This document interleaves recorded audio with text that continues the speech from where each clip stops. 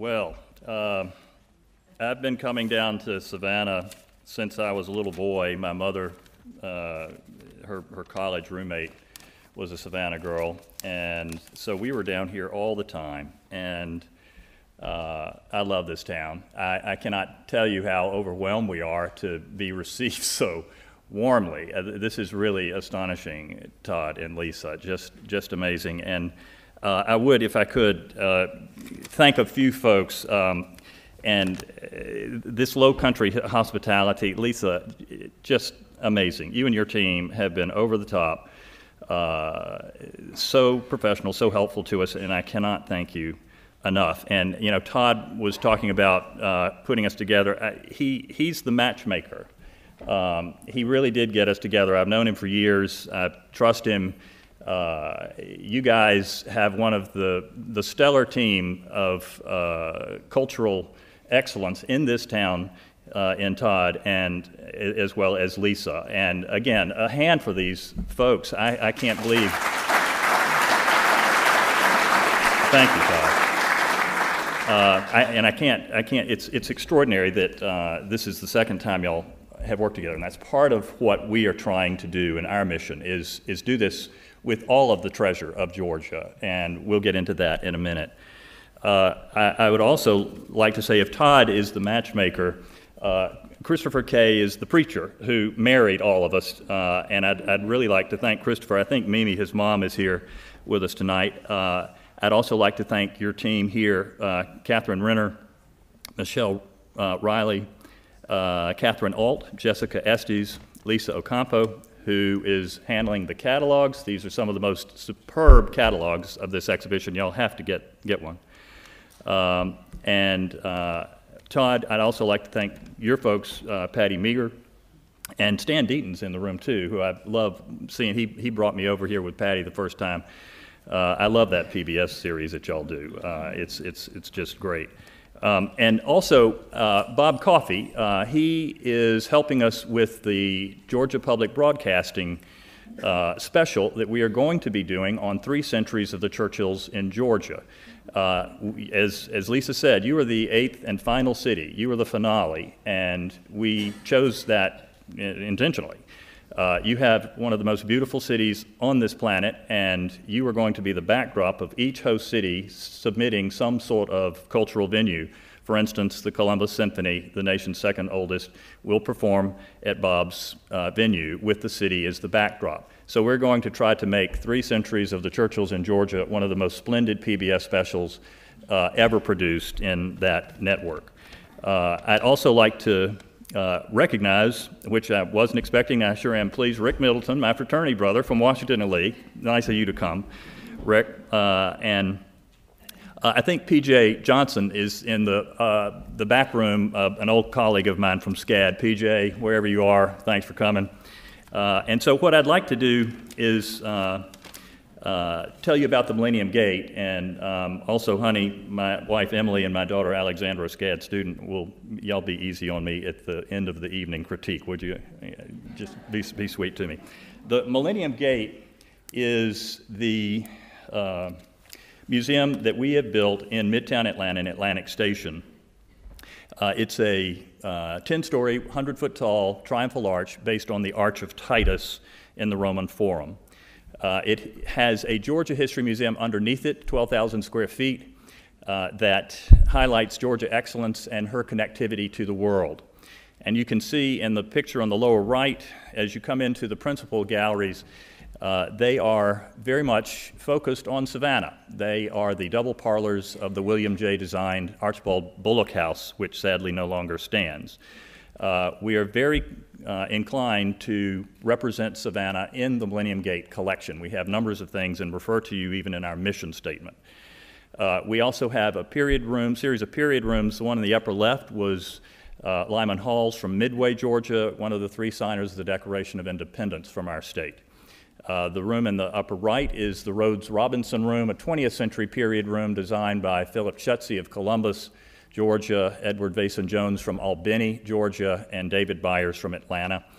It is the same team of architects, particularly Edward Vason Jones, who did the State Department diplomatic reception rooms on top of the State Department in Washington. This so impressed First Lady Jacqueline Kennedy that she had them come initiate part of her restoration of the White House, which Mrs. Nixon really completed later. And in essence, the period rooms of the nation where we entertain the world are done by Georgians, and the Rhodes Robinson Room is a very good example of it. We have a tendency to share what we do with the people of Georgia. And 10 years or so ago, we had 2 sculptures commissioned by Alexander Stoddard. He is Queen Elizabeth II's sculptor, and he was a little upset with me when I said, Sandy, we're going to ship these things from your country to our former colonial port. And we are then going to put them on a carriage and drive them to Atlanta across the entire state. He had a fit. But you can see how the backdrop of the city is so extraordinary. And this is one of the things I learned, which will help us with the public broadcasting special. There were about 1,000 school children on the embankment, and they were mesmerized. And you can see the mayor here and Jack and General James Oglethorpe. I think all of you know this guy. A cool guy, and it was really, really a fun thing. And so what we were doing, and it's an old tradition that we have lost in this country, and we need to embrace it again. We could have flown these over everybody and landed them in our busy airport and trucked them over to the site, and that wouldn't have included anybody. But we chose to share them with our people, and they embraced it. And we would end up in town squares, and the school band, marching bands would take us in, the mayor would drive it typically, and then a student would win the best poem or the best paper and get to ride with the mayor. And so it was extraordinary. It took us a month and a half to get from here to there. And I will say, the good people of Rome, Georgia, asked for us to come there, and they, as we got farther and farther along, they were hearing about it, and I said, hey guys, not exactly on the way from Savannah to Atlanta, but they promised us 3,000 students on the main street of Rome, and so off we went.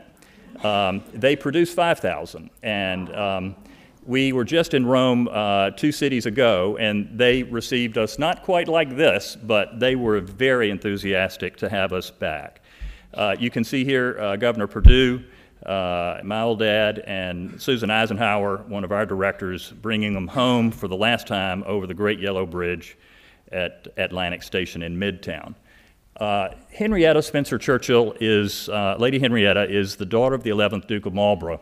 And Sonny Marlborough is here in the picture with my family at our house in Atlanta. And Henrietta has been a friend of ours for decades and is one of the more notable designers in the world today, author of numerous books. And she did the period rooms for us at the Millennium Gate.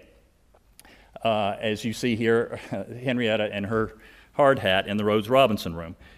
She told me to look up her cousin, Duncan Sandys, and that he had married a Macon girl, and that I needed to take care of him. As a result, as you will see shortly, Duncan is now taking very good care of me. This, as I was telling you, it goes back 300 years. These 2 great men actually knew each other.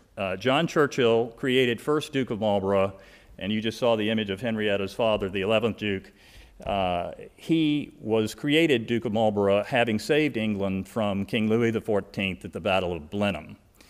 He was created Marlborough and gifted this royal property that the monarch then built this magnificent place called Blenheim Palace for him. The family are still there.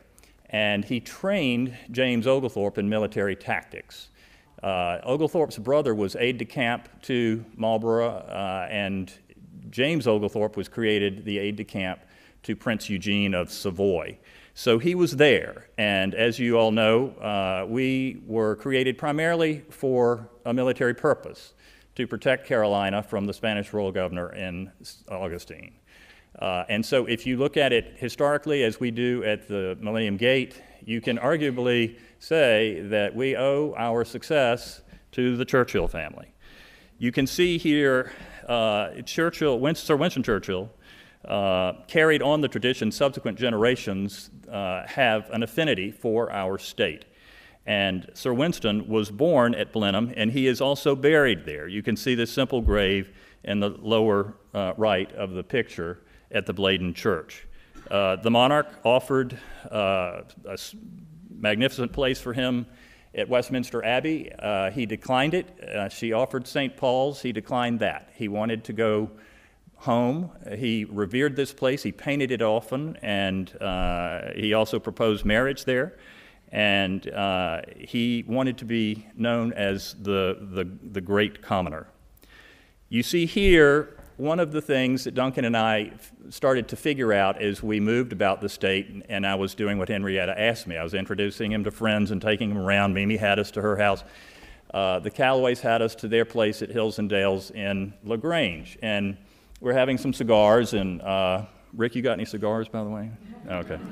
And some drinks at their place, and we were talking about the exhibition and bringing it to the state and wanting to share it with certainly Atlanta folks. And they said, did you know one of our ancestors taught the Prime Minister how to shoot a Tommy gun? Well, we laughed him out of the room, and back he came with this image. And you can see Mart, who's the strapping fellow on the left, he's the one who taught the Prime Minister how to shoot this thing. You can see Eisenhower in the distance also being trained to do this. And sadly, Mart died at D-Day. He had a son, and so the line continues. His grandson has actually been very helpful in advising us. Duncan set us up in the Imperial War Museums. You can see here the cabinet war rooms on the right in the bunker where the Prime Minister would run the government when the Luftwaffe was dropping bombs on him. And this picture is prominently on display there. They know this story and this Georgia connection. And so Duncan and I then started to think, why don't we take this around the state and see if we can research a bit more to find out just how connected he was to us. There were subsequent marriages and all kinds of things that Duncan will tell you about. But I would like to start with his marriage, also at Sea Island, to Mary Brown, brewer of Macon. Duncan and I got together, as Lisa and Todd have told you, to see how we could bring this collection to our people, to the people of Georgia. We are Duncan's adopted home, and he loves us. And it is an incredibly generous gesture that he has allowed us to take all these paintings off his family's walls all over the world, primarily in Britain, but all over the world. And as a result, he said to me, I'm sure you would like to tour this thing, but if you don't mind, why don't we exclusively have it in Georgia? And let's just have it tour several cities in our state. They're going to have to come see this and pay our airport fees, our hotels, our restaurants, and really do it in-house for our own people. And I can say that is one of the most generous, genuine, kind gestures I have ever experienced. And I would hope that you would give a rousing round of applause for Duncan Sandys.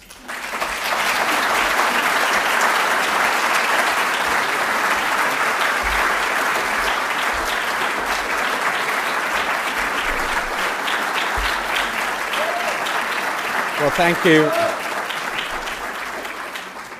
We have, as Rodney said, we have been all around the state, and I have to say that having walked out of the exhibit on the top floor and seen that tonight we have an overflow area, that's pretty amazing. We haven't had crowds as big as this at any of the other cities that we've been in. So thank you very much for turning out in all the numbers that you have this evening. Now, I want to move on from this photograph because it's embarrassing to have it up there for so long. But the connection actually, and I should just say that it's great to be here in Savannah. Some people have been asking me if I have been here before. I've been to the city on probably more than a dozen occasions. and had a great time every time. So thank you for the warm welcome that we have had. But the connection goes on between the Churchill family and this state. During the war in 1943, this is Mary, who's the youngest of Winston and Clementine's children, who died last year, aged 91. She, at the behest of George Marshall, when in Washington with her parents in September of 1943, was asked to come to Fort Oglethorpe in the northwest of the state in order to meet and some of the ladies of the Women's Army Corps, the WACs, who were in training there. Mary herself was in the Auxiliary Territorial Service, the ATS, where she was famously visited by her father when she was in charge of an anti-aircraft battery in Hyde Park, and very embarrassed she was by that. But you can see her in these photos. After the war, Sarah, her younger sister, who was an actress, who used to drive her father up the wall in the 1930s with her music and dancing at Chartwell while he was trying to write books and speeches, she came to Atlanta in 1949 on a traveling tour for the Philadelphia Story. She performed at the Penthouse Theater in the top of the old Ansley Hotel, which became the Dinkler Plaza, and then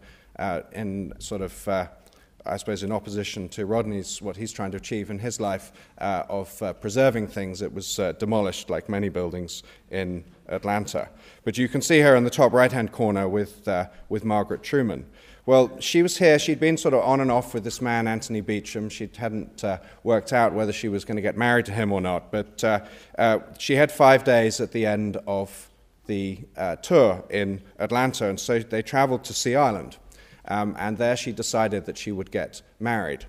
Well, the one thing that happened there that perhaps when I went to go and introduce my wife to my great-aunt Mary and told her that we were getting married at Sea Island, she suggested that perhaps I should read her book on her mother to read about what happened with Sarah's wedding. So Sarah decides at this last moment to get married. She cabled her parents to tell them. But as lots of people know, with technology today, it doesn't always work. It didn't work, and it didn't arrive, and her parents, her father specifically, found out that she had got married from reading it in the newspapers. Mary went on to tell me that that it was some months, it was about 4 months before Anthony and Sarah arrived back in England and were actually introduced. And she said that it was a very difficult moment. And in the understatement of the century, she said that matters had festered. But the original connection in the 20th century was when Winston Churchill came to Georgia in 1932. He had lost all his money in the 1929 Wall Street crash, and his son Randolph had done a very lucrative lecture tour in the US. And he decided that this was the way to replenish the family coffers. And so here you see on the boat arriving in New York, Winston and Clementine with their daughter, my grandmother, Diana. And this is December of 1931. So Churchill's got it all planned out. There's going to be 55 lectures up and down the eastern seaboard and into the Midwest over a 4-month period. And he is going to replenish the family coffers. He arrives in New York, makes the first speech, and the following evening he went to go and see his friend Bernard Baruch. Well, unfortunately, he did what many people do when you're in a country where you drive on the wrong side of the road. He looked the wrong way, and he was struck down by a cab. He should have been killed with what the police report said with the car traveling at the speed that it was, but he survived with cuts and bruises and just being severely shaken. But consequently, the whole lecture tour was turned upside down. The 55 stops became 12, but he was determined that he was going to come to Atlanta. And I think the part of the reason for that was because he was in the process of writing the history of the English-speaking peoples. In 1929, he visited Gettysburg to view the battlefield, where he famously corrected the official guide and turned out to be right. But he was determined that he was going to come here. And we always think of Winston Churchill as a man who was prescient. And he described Atlanta as the how do I put it, as the metropolis of the New South. But this was in Prohibition, and he needed to have a he needed to have alcohol. And because of his accident, he persuaded and cajoled this doctor, who really was the hero of this whole trip, to write this prescription. But the thing that I like the best, which you may or may not be able to see, particularly in the overflow areas, is that somebody has written "Keep on Hand" in pencil at the top. And clearly this was the most important document that he had in his possession.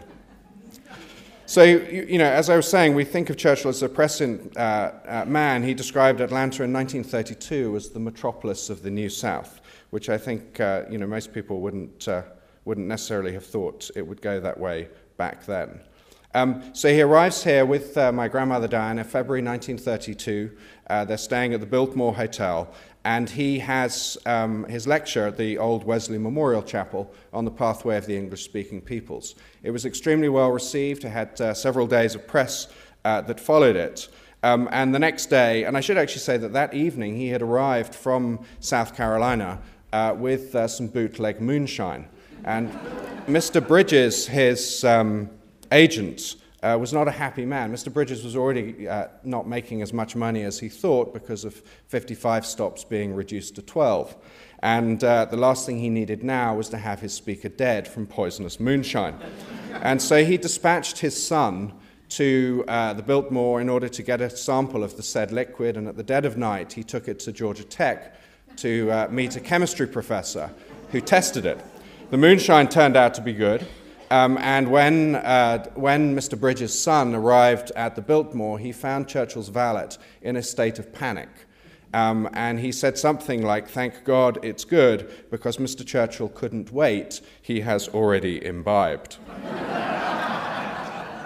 So the next day, he invited Marion Britton, who was the president of Georgia Tech, to come for lunch at the Biltmore, and they then traveled to Grant Field, where this photograph was taken, where they he addressed and reviewed an ROTC parade that was taking place.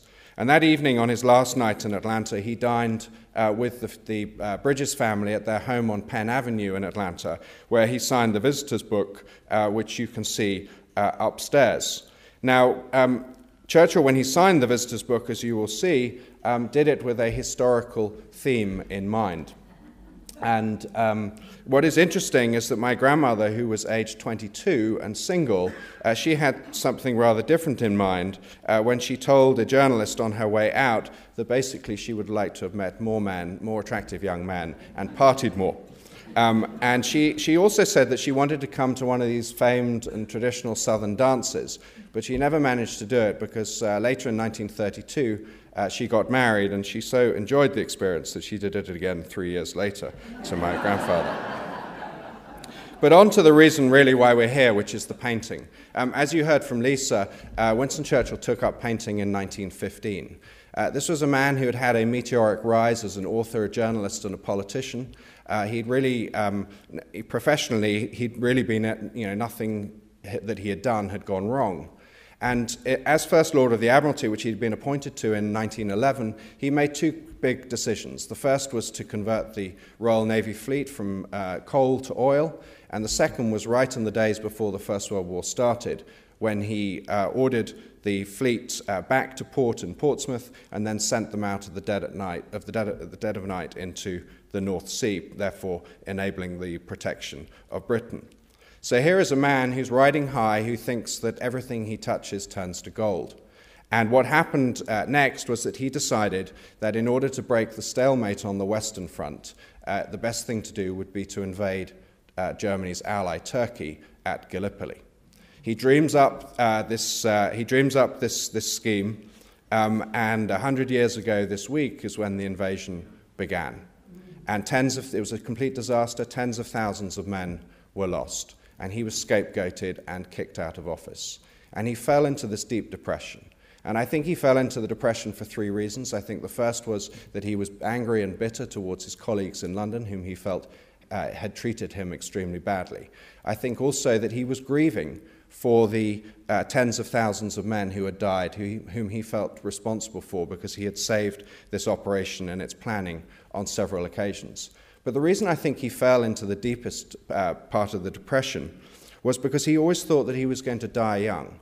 And in an eerily similar sequence of events, his father had had a very similar experience in 1886, when as Chancellor of the Exchequer he challenged the power of the Prime Minister and sent him his resignation letter, only to find that the Prime Minister accepted it. And Lord Randolph Churchill was not to hold office again, and he was dead within 10 years. And I think that Churchill felt that that was going to happen to him. So he took this house in the just south of London for the summer. He was living in London with his brother's family. His brother was serving on the Western Front. And he, one Sunday when they were there, his sister-in-law was painting in watercolors in the garden. And he went, as he was walking around and brooding, because he was a very difficult person to live with at the best of times, but particularly that summer. And he stood and he watched her for a couple of minutes. And she wondered whether this might be the escape. And so she asked him if he wanted to have a go. He said yes. And then he suggested that oils would be easier. And 45 years later, he put down his brushes, having painted more than 500 paintings. But not only was painting literally responsible for pulling him out of his depression, leading Ernst Gombrich to say that, the art historian, to say that painting may have helped save Western civilization. But this man, he found from painting that he learnt skills that he was able to use in his political and diplomatic life. He talked about having a heightened sense of awareness and the ability to conceptualize. He also practiced, I think, what we now know as mindfulness. And I think that when you look in 1940 and you see how he was able, despite all the action that was going on around, all the different viewpoints that he was getting, the people who wanted to appease Hitler, the people who wanted to surrender, he was somehow able to focus. And I believe very strongly that painting, the skills of painting, contributed to helping him to focus in that way. It also provided him with a place of solace. It provided him with a place that he could go to regain perspective when difficulties arose. And I think that gave him, it enhanced his courage, and I think it enabled him to take those transformational decisions that are risky, that might fail, because he always knew that he could go back to painting. And he was to say that he couldn't have coped without painting, that he couldn't have borne the strain. And I think that he found that as the place to really sort of regroup and move forward and upwards. So his early paintings were really in the United Kingdom. He took his paint box with him everywhere. And if he found what he described as a paintaceous scene, then out everything would come and he would paint it. And in fact, he would paint a number of scenes several times over, including there's one painting that's upstairs of a bridge near Aix-en-Provence in France. He painted 2 of those in a single day. He was a very, very fast painter as well. So the 2 paintings that we have here, one in the top left-hand corner, and I should say that he was very self-deprecating about his paintings. He called them his daubs. And he was not very good at sort of, naming them or anything like that. And so consequently, there's some where we don't necessarily know exactly what the name is or where the name is wrong. And the one in the top left-hand corner was left by Clementine Churchill to my father as a bequest in her will. And it was described as the Bargello in Florence. Well, it was always the Bargello in Florence. We had it up in Atlanta as the Bargello in Florence until some people from Florence came to visit the exhibition. And they told us that, no, this is not the Bargello. This is the Palazzo Vecchio, which is next door to the Bargello, and they sent us photographs to prove their case. The one in the bottom right-hand corner is near Breckles, which is in Norfolk in eastern England. So if you look at your map of England, it's the bit on the right that bulges out, the sort of Churchillian stomach, maybe you might call it. And this was the village in which Clementine's cousin lived, and they went there on a fairly regular basis, and Churchill painted there and was captivated by this lake, which he painted several times over. But in the majority of his paintings, he painted, as I said, more than 500, 300 approximately in the 1930s. And he painted about half, about 250 of his output in the south of France. Friends sent him there to the south of France in the 1920s on account of the vivid colors and the bright light. He painted all over there. And my supposition is that when in the 1930s someone suggested for the same reasons that they had sent him to the south of France in the 20s that he should go to Marrakesh, to Morocco, my feeling is that perhaps he was running out of people to stay with in the south of France, and that's why he needed to go to Marrakesh. And so the painting that you see in the bottom right-hand corner, when Churchill was drawing up his will, he decided that he would leave one painting to each of his grandchildren. And this is the painting that he painted and left in his will to my father, which you will see, in fact, both of these you will see upstairs in real life. And so, as I said, he painted all of these paintings, but there was one painting that he painted during the Second World War. And I'm going to leave Rodney to tell you the story, because it has not only a remarkable story about how it came to be painted, but a remarkable story in terms of the history of Western civilization.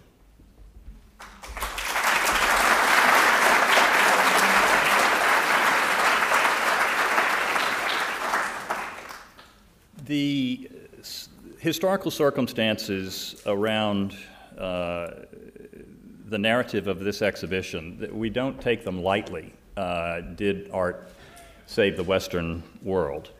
And we have the narrative because of circumstances around the images you're about to see. The Casablanca conference was held there because we could, for one. The Nazis were on the run, and the thought that we would go to that part of the world and get these two great men together was a great symbol. And the 10 days of discussion, which did not include Joseph Stalin, were fruitful, but the Prime Minister is a painter. He's a deep soul, and he knows that he needs to be the best friend of Franklin Roosevelt. As a Brit would say, he wanted to be his mate. If you're a mate in British slang, you'll die for that guy. And he knew that he needed to get into the heart and soul of Franklin Roosevelt in order for that to happen. The 10 days of talks got Roosevelt to a point of saying that D-Day would occur when it happened. Stalin pushing for it to be a year earlier. As Duncan said to you, he had Gallipoli on his watch. He also had Dunkirk.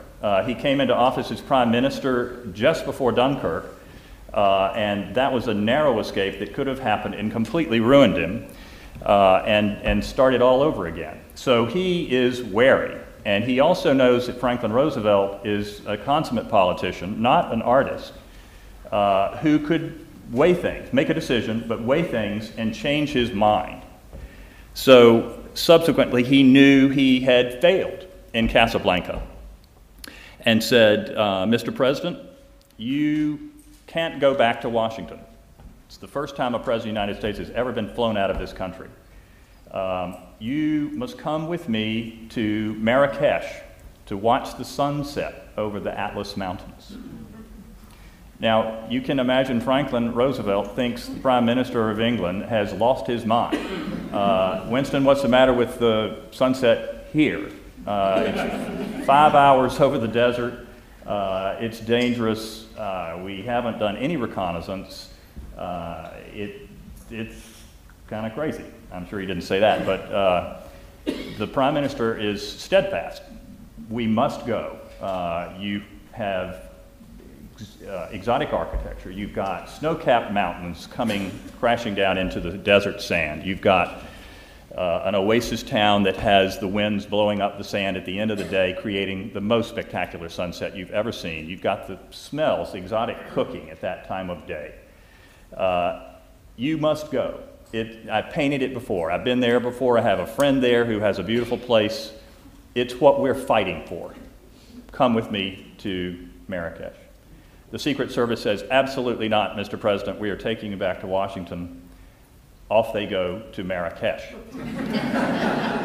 And it's been written in some of the family archives of Duncan's that planes were flying overhead, checking on their progress, soldiers coming out of the dunes for the same reasons. I mean, this grand gesture could have been a disaster. It could, just an errant bullet, much less an automobile malfunction. It could have been a disaster. You have a sick president in a wheelchair, but off they go. They get the president up to the top of the tower. Evidently, Sir Winston is racing up the steps, counting the steps very enthusiastically. I think Duncan has said like a young schoolboy. They get Franklin Roosevelt to the top of the tower, and it was said by those present that it was quite an interesting experience for him. The sun, as you see, is hitting the president full face. He is, those present said, having one of the most extraordinary spiritual experiences of his life. And you can see that the sun hitting him full face is not what is the circumstance, the prime minister. He's in the shadows. He is not looking at the sun. He is looking at his new mate. He has created his best friend. And in this gesture and in his face, you can see that he knows he has saved his nation in this grand gesture, and probably ours too. And so I can tell you that in our view, at the Millennium Gate, the National Monuments Foundation, we regard this as probably the most important moment of the 20th century. What happened here was extraordinary. And then that night, they go to a villa and they have a great party, and as Duncan has also shared with you, somehow they seem to be, if you're in a Churchill entourage, you find alcohol somewhere, even in Muslim countries. Had a big party. There was singing and solos and all sorts of things, and the president was so moved that they said their goodbyes, but he was so moved that the next morning he went to pay his respects and say goodbye to the prime minister, his new best friend, again.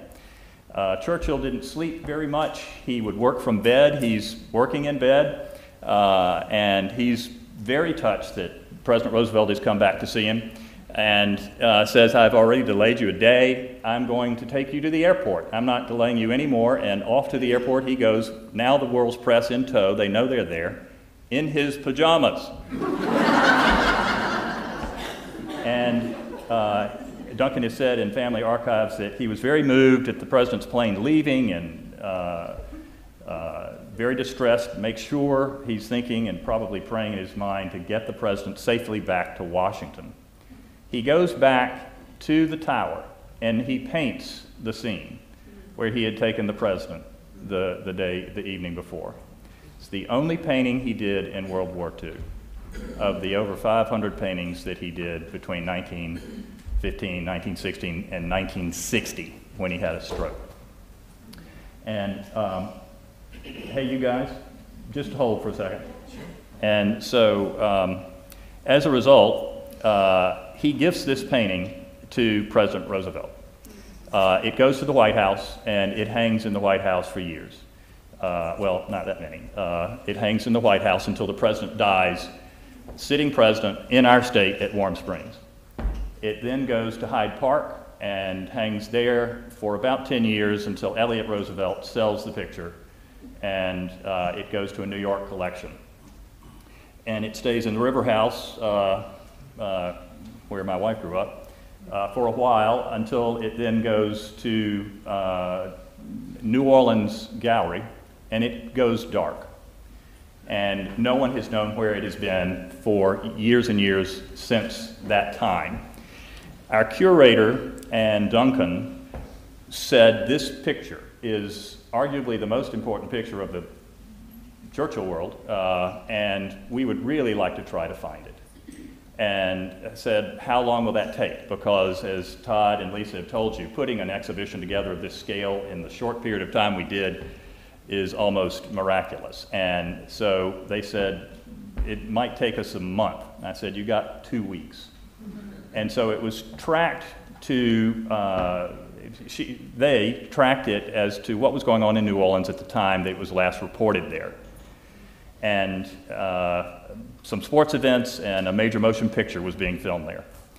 She comes back to me with Duncan and says, an actor who rented a house here and went to the set here would have to pass this gallery every day if he walked, which is a stretch. But he is currently being advised, we found through a family member, by the commandant at West Point, and he was doing a military movie, and I know that guy. Can we approach him and see if he would ask if the guy owns the painting, because nobody knows who owned it, and if he would loan it to the exhibition.